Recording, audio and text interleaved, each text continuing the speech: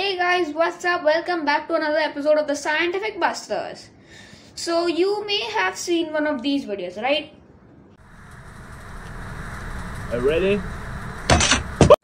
Well, today we'll be testing it out and also the science behind it. So first we got a scale over here and a stool.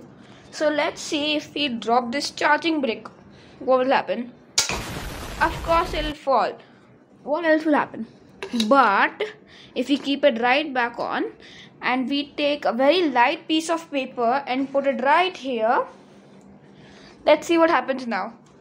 So the charging plug is over here and there's a piece of paper lying over this scale. So let's drop it now. 3, 2, 1.